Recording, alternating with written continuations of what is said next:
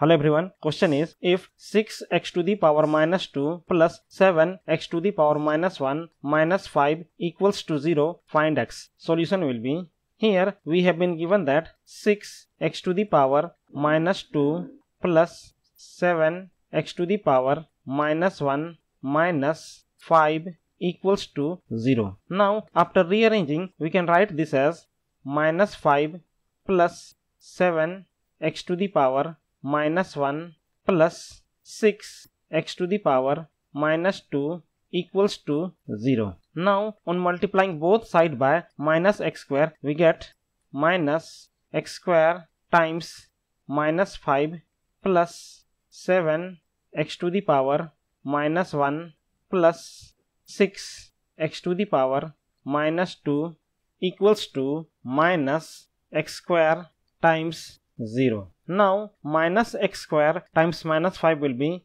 5x square minus x square times 7x to the power minus 1 will be minus 7x minus x square times 6x to the power minus 2 will be minus 6 equals to 0. Now 5 times minus 6 is minus 30 and minus 10 times 3 equals to minus 30 and minus 10 plus 3 equals to minus 7. So we can write minus 7x as minus 10x plus 3x. So now we can write this equation as 5x square minus 10x plus 3x minus 6 equals to 0. Now in these two terms common factor is 5x, so taking out common factor from these two terms we can write this as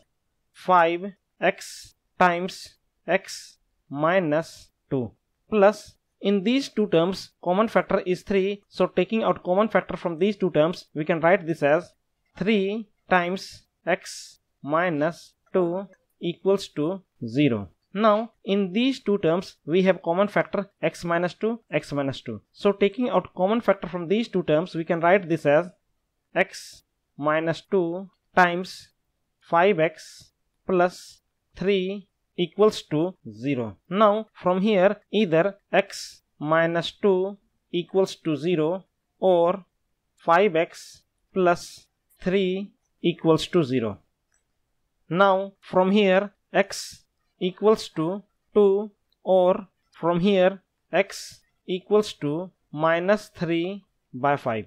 Therefore x equals to 2 or x equals to minus 3 by 5. This is our solution.